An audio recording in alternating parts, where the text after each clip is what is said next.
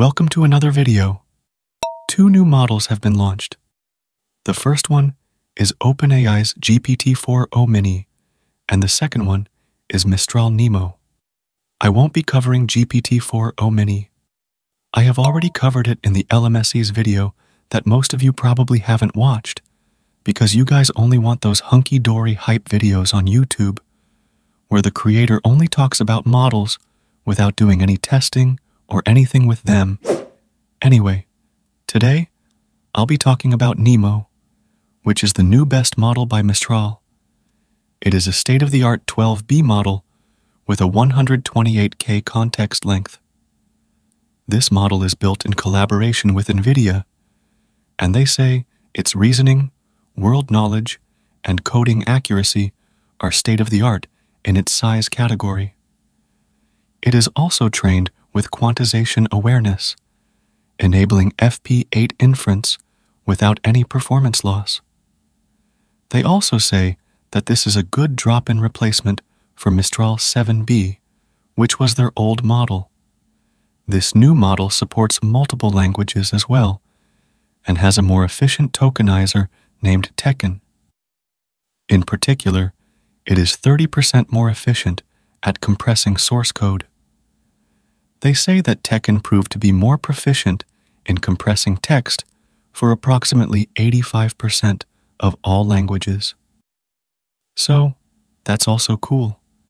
They have also done some good instruction, fine-tuning, that makes it much better at following precise instructions, reasoning, handling multi-turn conversations, and generating code. Let's look at the benchmarks now.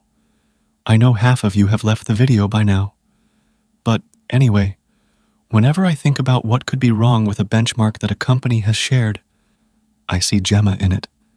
So, in Hellaswag, it scores 83.5, which beats Llama-3 and Gemma-2. Then, in Qwen2, it scores 76.8. In Natural Q, it scores 31.2, and in Trivia QA, it scores 73.8. In MMLU, it scores 68, and in OpenBook QA, it scores 60.6. Then, in Common Sense QA, it scores 70.4, and in Truthful QA, it scores 50.3. So, those are the benchmarks, and I can't say much about them because the comparisons are really bad. I mean, where's Qwen2 and DeepSeek-V2? At least, it should have been put against the major leading models in its size, but they haven't done that for obvious reasons. Anyway, the model is available under the Apache 2 license, which means it can be used for both commercial and personal uses, which is obviously also quite cool. The model is currently available on Hugging Face, and is not yet available on Llama, but it should become available in some time. The model is available for trial on Nvidia NIMS platform. So, let's try it out from there. I'll be trying it out with these 9 questions. I have made a few changes to them. Most of the questions are restructured or new, although the essence of the test is the same. So, let's check it out now. The first question is, what is the capital of the country whose name ends with Leah? The answer should be Canberra. Here's the answer from it, and as you can see, it's incorrect. So, let's mark it as a fail. The next question is, John has 3 boxes of pencils. Each box contains 12 pencils. How many pencils does John have in total? The answer should be 36.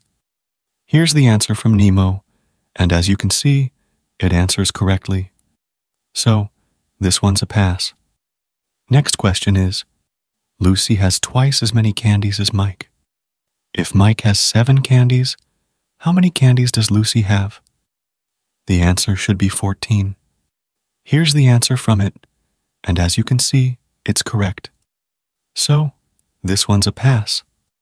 The next question is, if a regular hexagon has a short diagonal of 64, what is its long diagonal? The answer should be 73.9. Here's the answer, and as you can see, it doesn't answer correctly. So, this one's a fail. The next question is, create an HTML page with a button that explodes confetti when you click it. You can use CSS and JS as well. Let's send it and see if it can do it or not.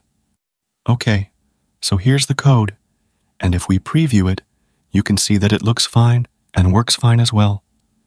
So, this one's a pass.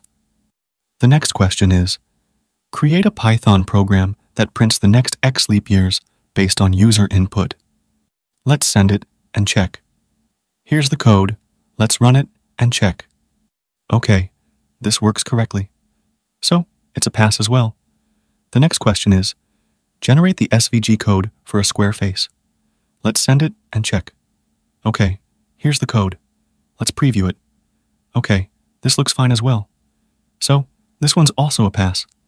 The next question is, create a landing page for an AI company. The landing page should have 4 sections: header, banner, features, and contact us. Make sure that the landing page looks sleek and modern. Let's send the prompt and check. Here's the code. Let's copy and preview it. Okay, this looks pretty cool. It has all the sections we wanted and everything. So, this one's a pass. The next question is, write a snake game in Python that works on the terminal. Let's send it and check as well. So, here's the code from it. Let's run it. Okay, so this doesn't work. So, let's mark it as a fail. Now, here's the final chart. As you can see, it's really good. I mean, it's better than the Codestral Mamba that they have released for coding, and even better than almost all others, and even on par with Qwen2 and DeepSeek. So, this is a really good model. I think that it covers almost all aspects, including reasoning and everything, and this should get much more popularity than the GPT-4o mini model. I really like this model. It's the new good model.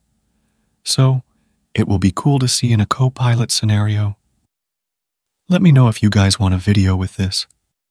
I think it will be pretty cool for a local co-pilot, although it needs to be available on Llama first. Anyway, let me know your thoughts in the comments. If you liked this video, consider donating to my channel through the Super Thanks option below. Also, give this video a thumbs up and subscribe to my channel. I'll see you in the next video. Till then, bye.